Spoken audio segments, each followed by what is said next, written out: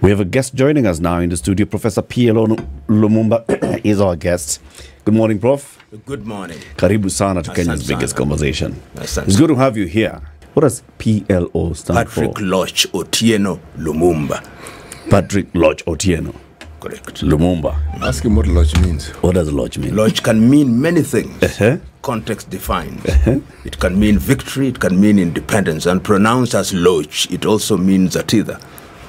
The Luo language is Tono. It's Tono. So Lodge and Loch are different. Spelled the same. Spelled the same. Lodge or Loch. Yeah. But yours is Lodge. Lodge. Patrick Lodge Otieno Lumumba. Karibu sana. Asante sana. CT Muga. Not Lodge. CT Lodge. Muga, not Muga.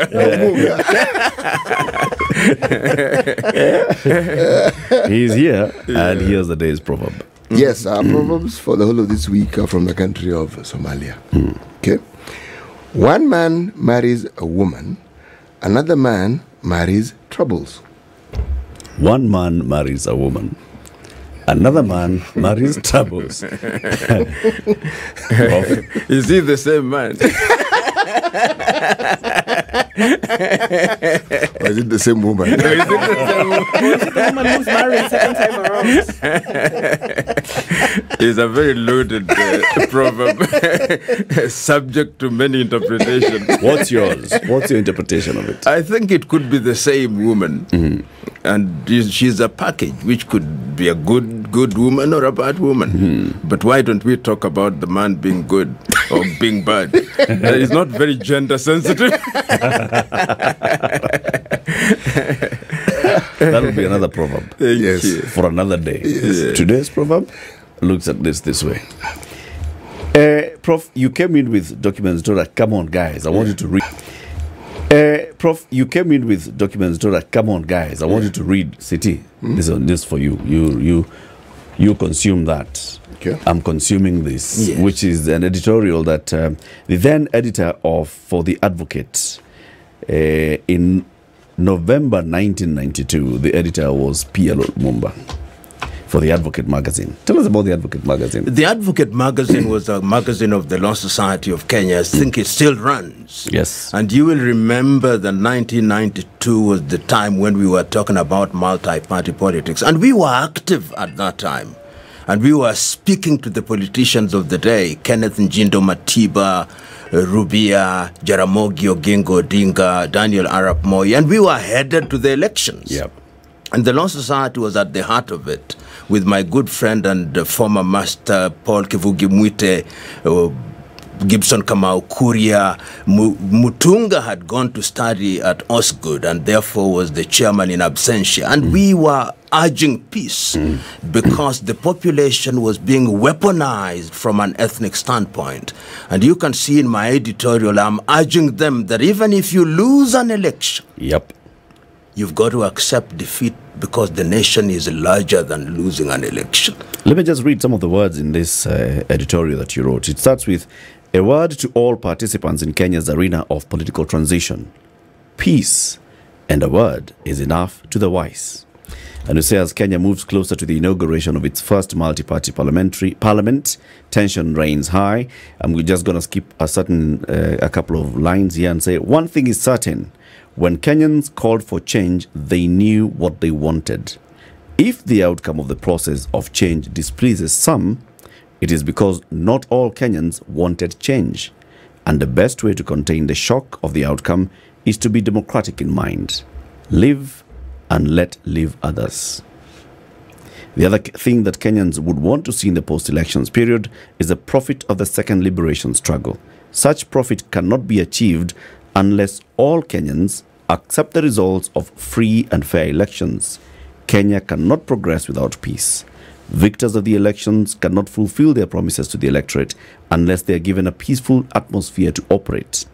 Losers, on the other hand, can only win the hearts of the electorate by their humble acceptance of their defeat.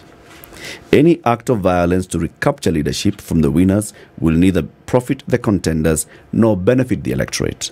We should all realize that it is not the installation of democratic leaders that Kenyans have been calling for, but the restoration and restructuring of democratic institutions that will ensure that the liberties and freedoms of Kenyans are secure. Construction of greater foundations of democracy and democratization of our institutions will overly depend on how much peaceful our nation remains after the elections. Let every Kenyan's clarion call be peace.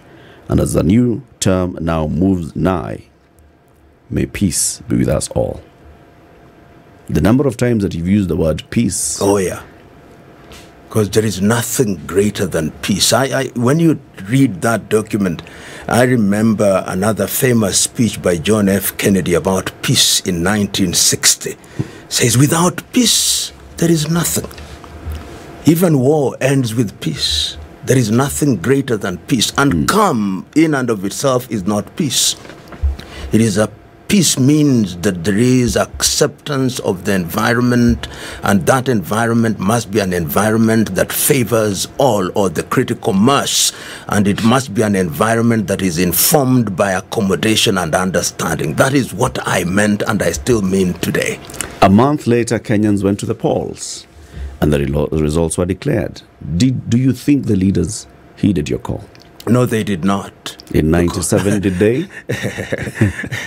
In 1992, and I remember at that time, even as a young lawyer, I was in the court on behalf of the Law Society of Kenya, holding brief when the Kenneth Stanley Njindo Matiba had challenged the election of Daniel Moi. Ultimately, of course, the court did declare that Moi was properly elected, and Njindo Matiba, to his credit, said, I do not accept the judgment of the court. But democracy not only requires of me, but it demands of me that I accept the result, and I accept them as they are. And I spoke to Njindo Matiba, and I remember, and he said, young man, the country is bigger than me. Prof, as you look at the demands and the requirements of democracy, there have been many calls, whether they've been in Kenya or calls outside of Kenya, around the world, for a restructuring of democracy and what that actually means. People have started to question the tenets upon which democracy was built or even imagined. In this article as well, in 1992, you talk about we should realize that it is not the installation of democratic leaders that Kenya has been calling for, but the restoration and restructuring of democratic institutions that will ensure that the liberties and freedoms of Kenyans are secure. In fact, I no longer use the term democracy much, because I think it misrepresents what we want. I think the Westerners, particularly after the collapse of the Berlin Wall, came and told us that democracy means, 1, you must have multi-party politics. 2, you must have periodic elections. 3, you must have a civil society. I now use the word governance more. The word governance, in my view, is one that is capable of addressing the specificities of a different country. Look at your typical post-colonial African state. They are multi-ethnic. And because they are multi-ethnic, there are certain things and considerations that you put into account that would not make sense in a mono-ethnic country such as Denmark. Take, for example, if you permit me, a country like South Sudan. It has 5 vice presidents. It doesn't make sense on the face of it. But in order to preserve the nation, that which does not make sense makes sense in that environment. And if you read my good friend Koigi Wawamwere's book, Toward Genocide in Kenya, The Curse of Negative Ethnicity, Koigi actually identifies this, because look at our country, Kenya. We talk about political parties, but are they political parties in the classical sense? No. All the political players now that you see, and I've been around, each one of them has belonged to at least 6 political parties or formations, which means they believe in no ideology. These, what we have in Kenya, are just ethnic clubs or personality cultism. And the sooner we realize that governance must now address those specificities, the safer we are. And we can build institutions that do that. We can build institutions that actually recognize that these ethnic realities must be accommodated just for the feel-good effect. Somebody who has never met an individual from his village is happy that his villager is a prime minister. Yeah. Just feel good. And the country is the safer and is safer because of it. Somebody says, we now have ministers. He'll never meet that minister, but they feel good. So governance is what I am urging for, and it must be one that addresses our specificities. And Kenya now, for the moment, is so deeply ethnicized that what we call political parties are ethnic arrangements, and when you see coalitions, they are ethnic coalitions complete with personality cults. Yeah. That is why when the cult leader moves from one formation to the other, all his followers move with him or her. So in the pursuit of peace, which still is topmost of the agenda, especially for words that you've used, then wouldn't it be necessary, based on the definitions that we've applied to governance, taking into consideration these specificities of individuals or political parties or governance or leadership, in the pursuit of peace, then must all of these things not be taken into consideration, regardless of what side you are? Because we are on a battle of sides here. In Kenya's current position, in Kenya's current situation, if the pursuit of peace is the end goal, must all of these things not then be taken into consideration for a new governance to be defined? Of course, if you ignore them at the country's peril. That is the reality. And that is why I am of the view right now that one of the things that we need very urgently, and we will be starting a popular initiative ourselves in the not too distant future, is to rethink our constitutional order. We must rethink our constitutional order and ask ourselves, what do we really want as a country, knowing as we do that we are an ethnicized country and that we have these political parties? Must we not, therefore, in the nature of things, address all these things? When, for example, my people, the Luo, say they are marginalized, why are they saying that? Why are the Kambas saying they are marginalized? Why are the Turkana saying they are marginalized?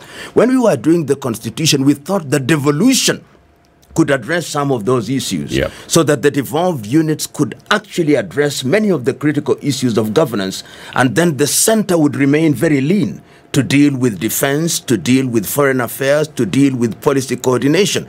But the devolution model we ended up with is one that is failing us, because first of all, the devolution units are too many.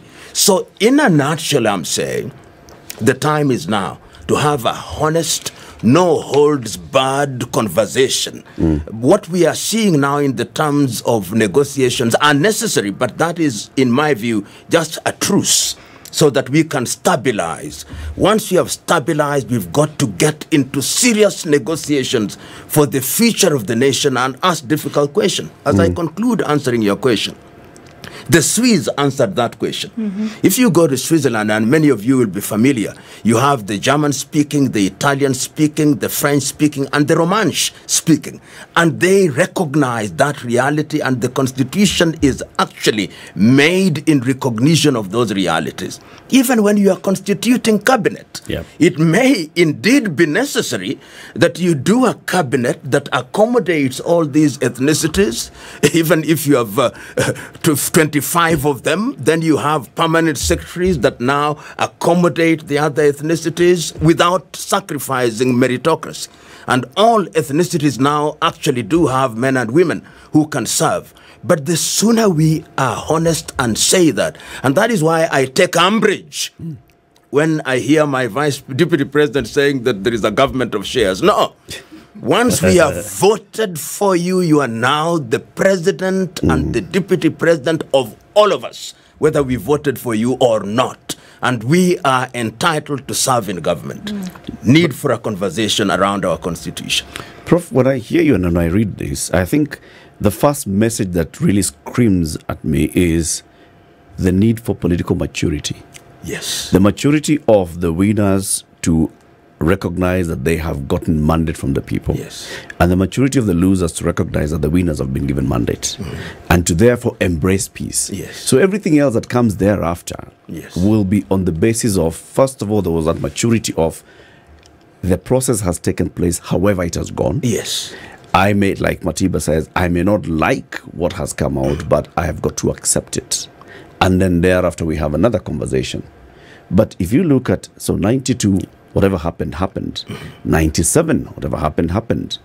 If you look at our politics since then, those 30 years and the 6 elections, do you think the political players actually have that maturity? No, they don't. And in what's fact, I've wrong with written that? a book about calling for political hygiene in Kenya.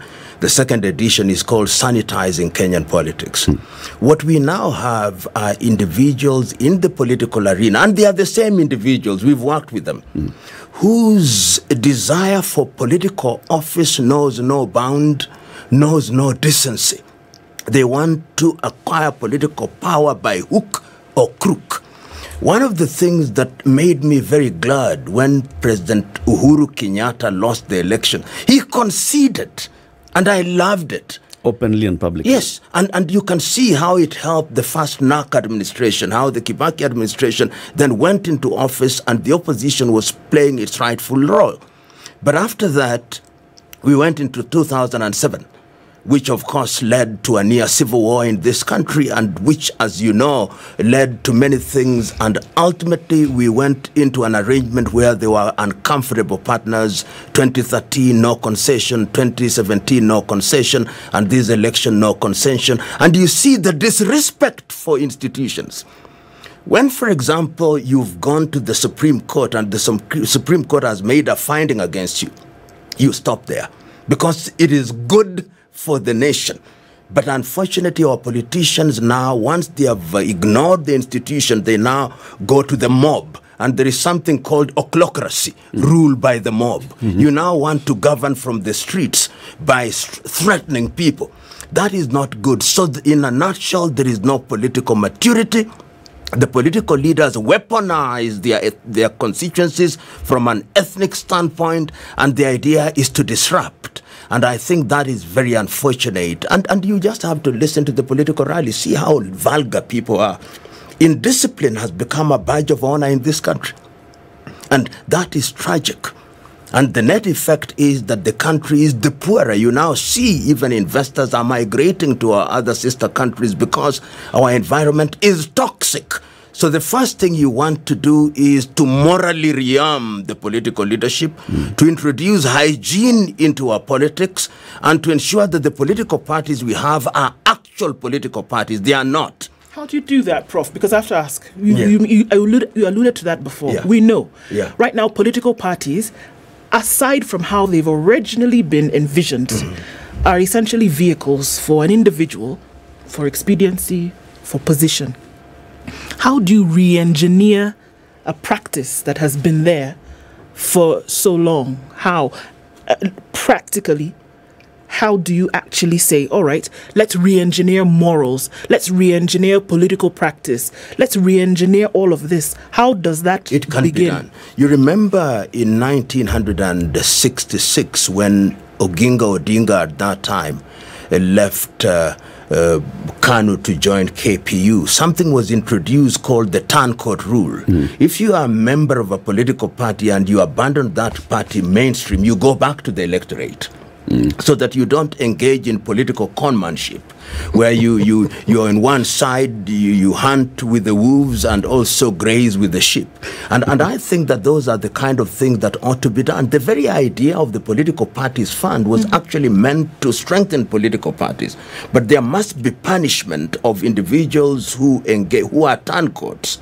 And if you do that consistently and the parties have structure, over a period of time we'll grow these parties. Let's not judge ourselves too harshly. When we say too long, how long? I mean, in the life of a nation, even 100 years is very short. Yeah. And if you look at it in that way, then there will progressively be maturity in those political parties. They'll be ideologically founded. And in Africa, we have seen political parties of that kind. If you look at TANU and Afro Shirazi that created Chama Cha Mapinduzi, Chama Cha Mapinduzi is a political party. ANC is a political party. You can see when you misbehave, they recall you. And you know what they stand for. Yes, and you know what they stand for. But look at these formations in Kenya that we call political parties. What do they stand for? Zero. They stand for pursuit of power by any means necessary. And the net effect is that you can never identify them with an alternative political agenda. Let's look at, for example, a question of the cost of living. What I would have expected the opposition as constituted in parliament during the debate, for example, of the finance bill, is an article by article opposition with an alternative formulation. I would have expected their own alternative agenda, how we deal with the cost of living. But what do you see? The parliamentarians are shouting in streets. They are shouting at political rallies, and they are not debating in parliament. Because if you have if you are Azimio, for example, in Kenya, and you are Kenya Kwanza, you have your agenda of how to deal with this. I want to see robust debate in the National Assembly, robust debate in the Senate about this, so you are defeated or you win and Kenyans see you debating. And that is what makes a political party. We are therefore able to say the Azimio coalition is a welfarist party. Yeah. Which wants to deal with us in health in this way, in taxation in this way. But as it is now, you don't know. And if you listen to some of these players, what they said in 2011, they say the opposite now, because it is politically expedient. And political expediency is the destroyer of nations.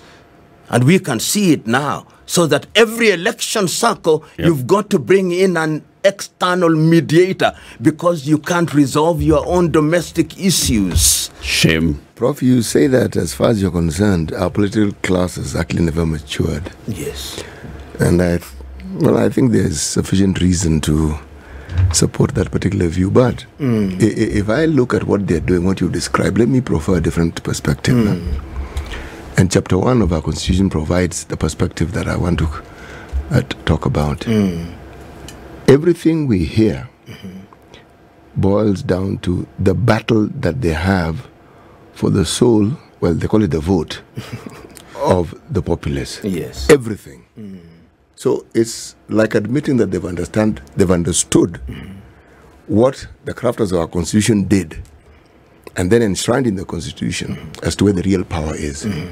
Because all these conversations, yes, it highlights all manner of things, but it is about people. It may be lies, but it's about people. It may be wild promises, but it's about people. So the question that then we've been asking ourselves in the studio here is, perhaps our politicians represent that group of children we refer to as errant children who refuse to grow up.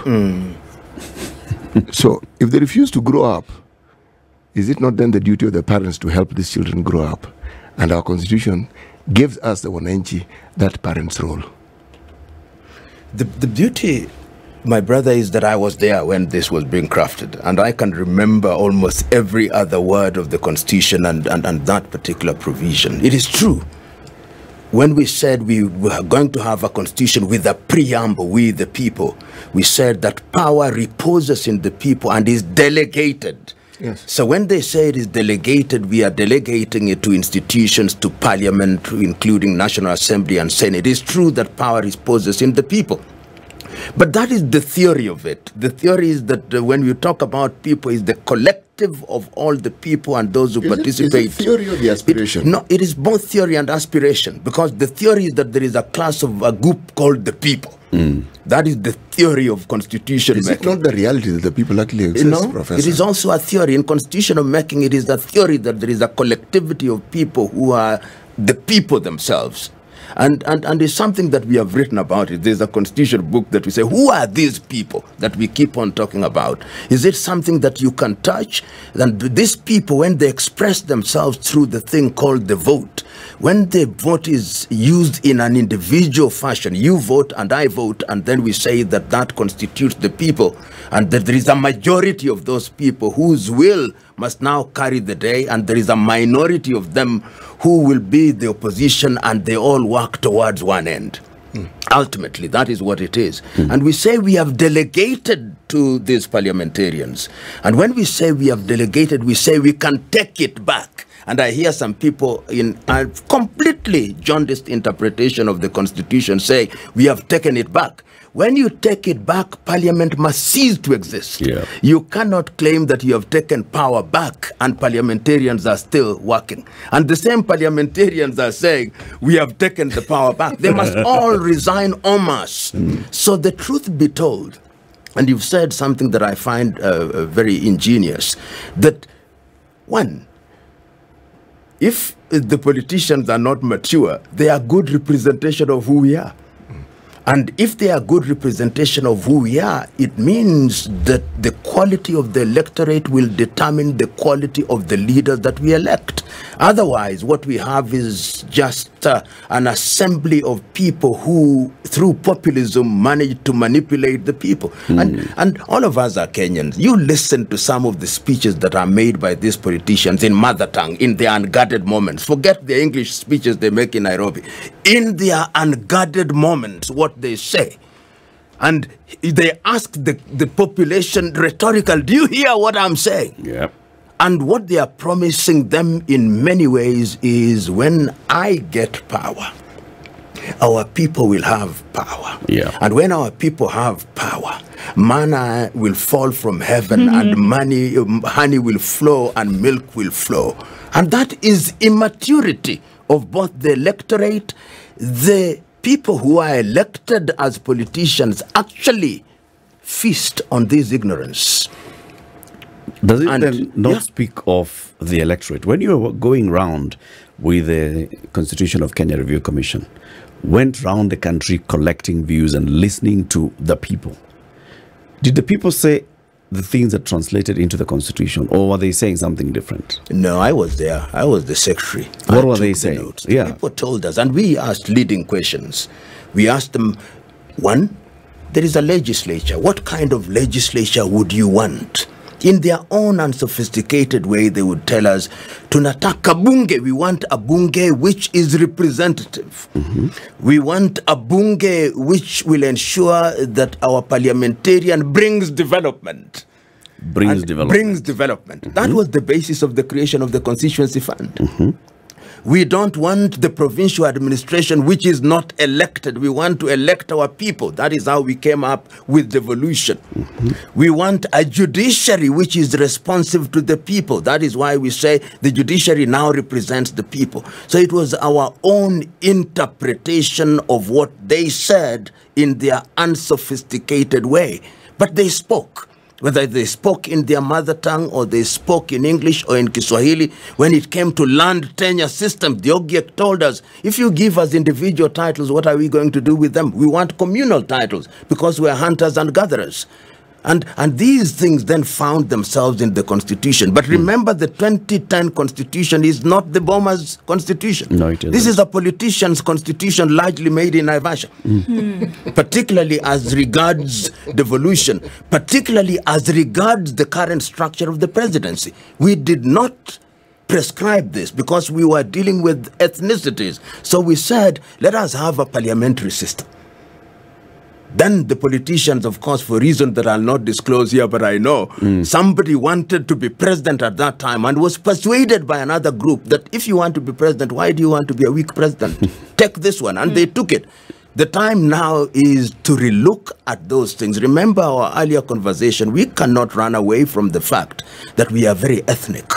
And we are ethnic, and some of this leadership is representational and feel good. And that's why my question is, yes, when you were going around the country and listening to the people, were the people saying that I want my tribesman, I am electing my tribesman to go and bring me development, I want him or her to be in charge of the country, to be in charge, play a role at national level? Yes, and I remember in 1992 we were at the Bomas of Kenya, rather at Safari Park, and I asked this question, and Koigi Wamwere supported me.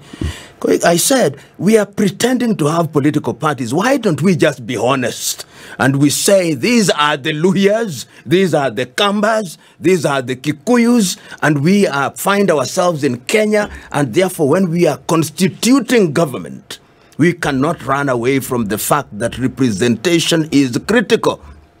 And if we are that honest, we would possibly diffuse many of the tensions that you see. Because right now you find individuals or communities that think they are marginalized because their sons and daughters are not playing a role.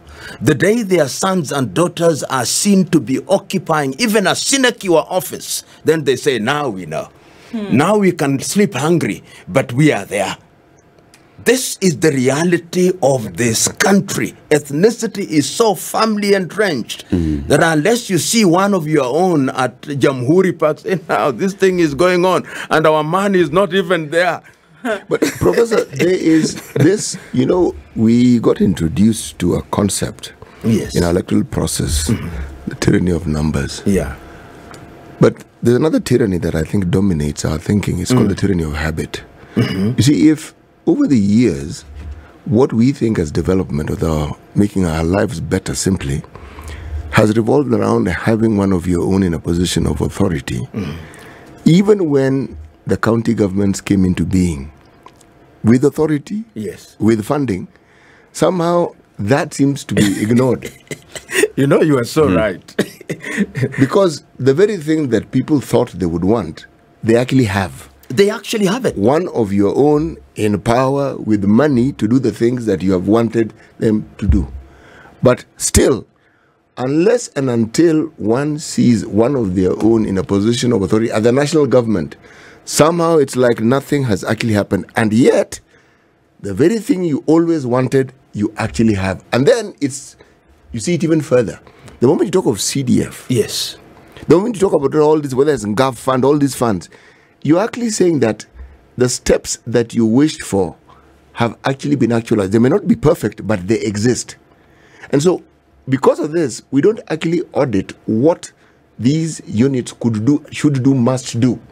So it's like the counties and the leadership, until the Auditor General comes and flags things and tells us what's happening, they seem to be doing their own things, but not focusing on what... In fact, stealing. In fact, what I think you said is so right.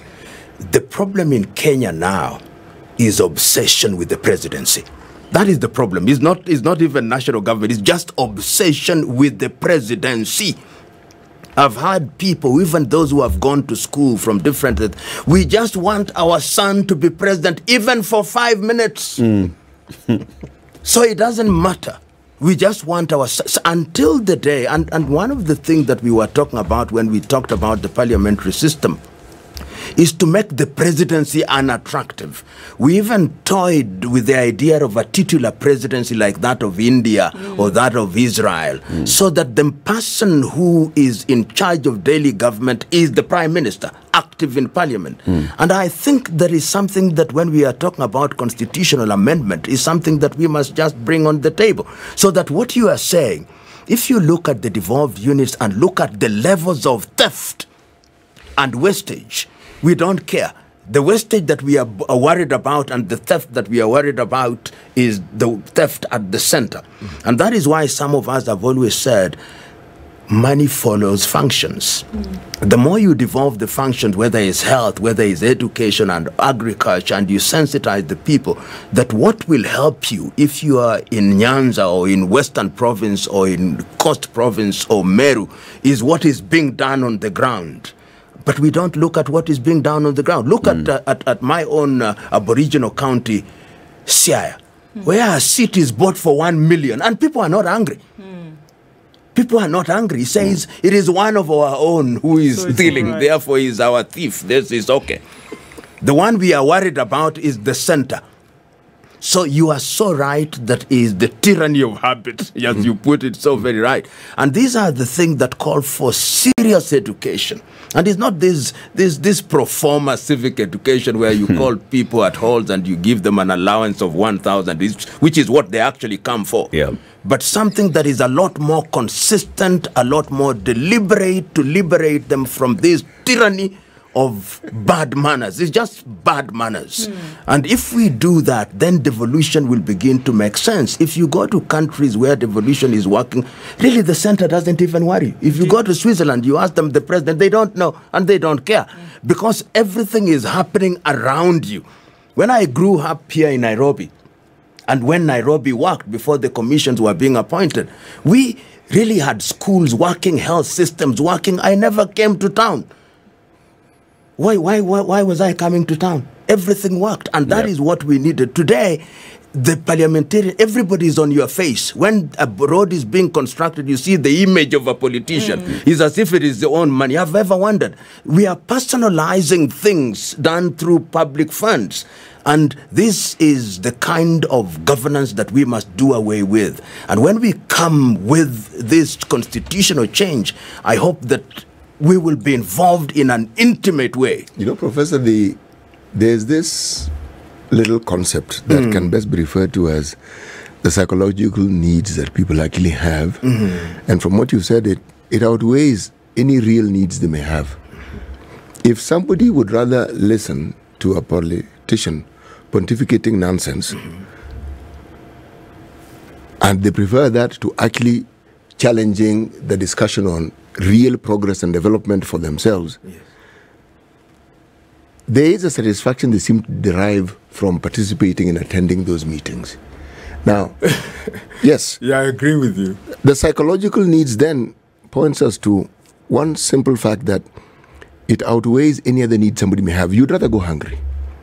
Your children may not even go to school. But for some reason you feel that so long as you have participated or you've aligned yourself with this thing that represents a psychological need, let me give it context. You brought in the subject of marginalization. Yes. It is true. Because of our political configuration, there were regions and areas in this country that were neglected. But within that discussion comes in, when you talk about marginalization, what really are you talking about? At the dawn of independence, two communities dominated this politics, Luos and Kikuyus. Correct. They literally dominated it. So Jaramogi moves away. He's no longer in power. His people are no longer in positions of authority as they were. Now, at that point, have they started treating you like every other Kenyan, or are they marginalizing you? Moi comes into power, and the Kikuyu say, you know something, we're being marginalized. So, same question. Are you being treated like everybody else? Or are you being normalized? All right, are you just being normalized? Because what you're calling marginalization is what the rest of the Kenyans have been feeling all their lives. So, which is which? You're talking about marginalization, and yet you had roads, you had schools, and they are part of this country that had none. Absolutely. And still don't. So, this yardstick for marginalization, okay. The committee and the group that you are party to and secretary to understood these things, so you bring devolution. Absolutely. We still have the same conversation. You know, you are so right. As you talk, I hear you. That our problem is actually in the mind. Yes. And there is something that must be done, because this talk of marginalization, you hear it even from individuals who are themselves not marginalized, but they still are carrying this burden. So, as you rightly say, the whole idea of devolution and this, the fund that we are created to deal with historical injustices was designed to address these issues. Yes. That you, Turkana, it is true that for a time you did not get the things you deserve. You were in that position. So over and above the allocation that we get, we are giving you something additional. But what is it then that we must do? And in my view, it is the architecture of the Constitution, among other things, and as I've said, civic education that is going to ensure that this happens, so that you are participating in a meaningful way in all critical areas. And what are those critical areas? You are talking about your education. You are talking about health. You are talking about agriculture. You are talking about opportunities in government. You are talking about opportunities for invention and innovation, and that you are enabled in that regard. But and then certain symbolic things, symbolism in the sense that if there is appointment into public office for whatever it's worth, you want to see something that we call the face of the nation. That is critical. It may not mean much, but it's critical. It is critical. You really want to see that this is a multi-ethnic society, so that if you are doing appointment, I want to see a Kikuyu there, I want to see a Turkana there, I want to see a Taita there, I want to see a Taveta there, I want to see a Luo there, I want to see a Kalenjin there. But and you don't tell me that you are having the face of the nation, but when I read the Kenya Gazette, it tells me another story. So it creates resentment, even if you are doing the right thing. People don't bother about the right thing. They say, oh, they are doing the right thing. This is not our party, so we spoil it. If the party is not there and we are not invited, we are going to spoil that party so that the party does not go on. Party doesn't go on. And that is the attitude that is you now see in Kenya. Right. Because we are not inside the party, This I hear some say, we are going to spoil it. We know it is nice. The music is nice. We would have loved it, but we want to be there. And this is what we must do. Is a simplistic analogy. Let everybody be part of the party. And this administration, in my view, must be given time to serve. But they must have proper communication. They are not communicating well. And that is part of the reason that you have, that when you are dealing with these young countries, we call them young democracies, words must be measured. Arrogance must be debunked. You must be clear in what you say. You must be consistent in what you say. And you must not gloat. You must not humiliate those who appear to be the vanquished. In fact, there must be no vanquished. And once that happens, you discover that the country will have its own conflicts, which will be mediated through the existing institutions. Yeah. And we can mediate our conflicts. We are now in a stage, which is an unfortunate stage, where things that we can resolve, we don't want to resolve. We think we need somebody else to resolve it for us. That is a very unfortunate situation. And it weakens our democracy, that after every election cycle, we cannot mediate our own problems, and we have to use extra constitutional avenues in order to deal with them. The question you ask is, are we strengthening our democracy in that regard? Remember, the word I love using is governance. We are weakening it by the day. Because the message we are also sending is that we are incapable of trusting our institution. Look at the kind of insults that the judiciary is subjected to. The legislature is subjected to. The presidency is subjected to. I see some young men referring to the President of the Republic of Kenya, the names. I see senior politicians referring to the Deputy President of the Republic of Kenya. Language, the violence that you see through the spoken word is so intimidating that it weakens. I may not like the president, I may not like the deputy president, but I will always address the president as the president, because he's the one whom the constitutional process has produced. And it's not him that I'm addressing. I'm addressing that office. And as long as I'm addressing that office, I must respect the current holder of that office. Professor, when you say time is required, or the time ought to be given, what do you mean? That every administration is given a mandate of 5 years. It is a marathon. You don't judge a marathon after 100 meters. No, you don't? You don't. Because history has now demonstrated, forget this 100 days nonsense. We know the history of it after the American, after the American problems during the days of Roosevelt. We know. History now tells us, and research tells us, that it takes any government 18 months to settle. That is when it has settled. That is when it has dealt with the baggages of the former administration. This administration has been there for slightly under 1 year. And the promises they made, they would deliver after 5 years. I want to judge them after 5 years.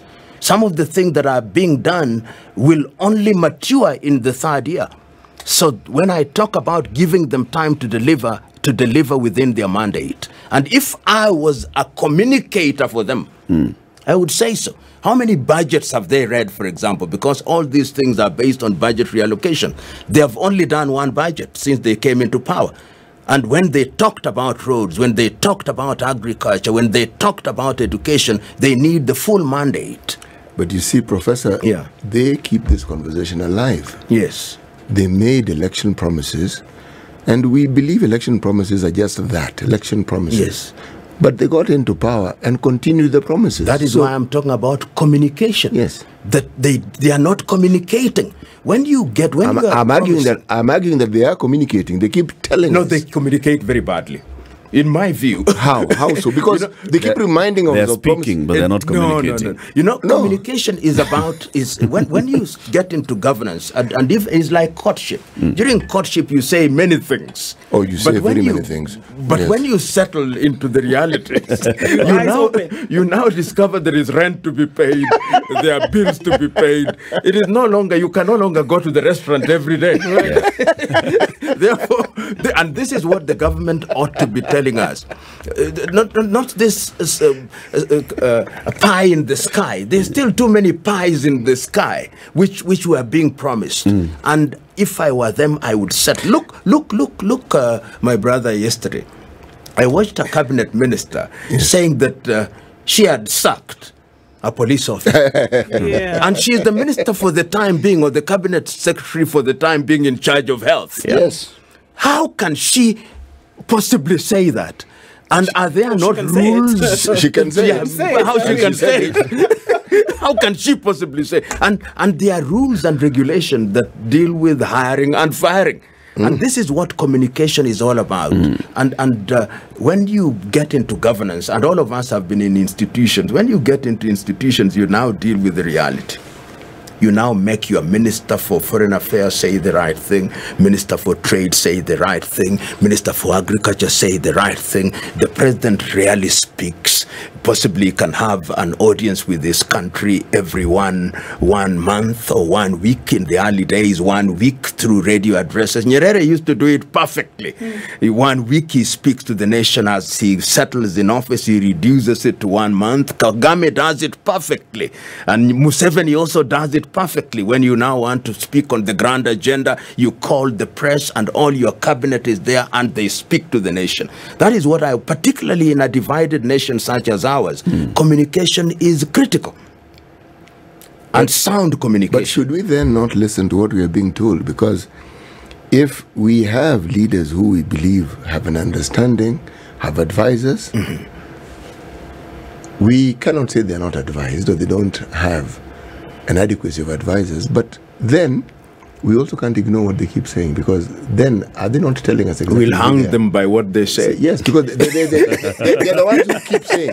Every time I open my mouth to speak, I'm cognizant of the fact that I have the option of not speaking. Yeah. Okay? Yeah. But if I persist in speaking, then that is the mode I have chosen to go about my business. But Brother Muga, what I do as Yes. a person who I consider myself to be responsible in a civic way, Yes. I write. There is nobody I don't write to, whether it's the governor of Nairobi, whether it's NTSA, you have a whole file. Because I consider it my civic responsibility, right? I write to the speaker, they don't respond. I write to Minister for Education does respond. He does. That one does respond. Even the Minister for Health responds. And This you one have- who's firing. This one who yeah, fires the she OCS. responds. Okay. Yeah, Oh, okay. she responds to letters. And to me, civic responsibility is about raising these issues. So whenever you see me in Kenya complaining publicly, I'll have complained quietly. So I don't just come out shouting. I'll give you the opportunity to say, this is what I think, these are my suggestions. Take, for example, this democracy that we are talking about. On the 1st of March, I was one of the very first few Kenyans to write to both the president and the leader of the opposition, warning about the deaths that have now taken place, warning about the destruction that has now taken place. But now they are going back to the very same place that we said, avoid deaths. Avoid this. Yeah. They hearken not. So our civic responsibility is about correcting them. Look about the faux pas, even in foreign affairs, when we made that major mistake about Morocco and Polisario. So when you talk about advice, Buga, it's true. You have been you advise people, but do they take it? Do they have the courage? Because the ability to take advice is also humility. Yeah. When you are arrogant, you begin to think you know everything. And there is no shortage of individuals in Kenya who think they have the monopoly of ideas and knowledge. Prof, thank you very much for joining us today. Come again soon and let's have this conversation. Asante sana. Asante. Professor PLO LUMUMBA, what do you do now? Apart from writing to the I'm CSS. very active in practice. My practice, Still my practicing the law, foundation. right? Our foundation is present in 50 African countries, working with young men and women, mentoring them. So we are active. Very good. Yeah. This is the Situation Room, the only way to start your day.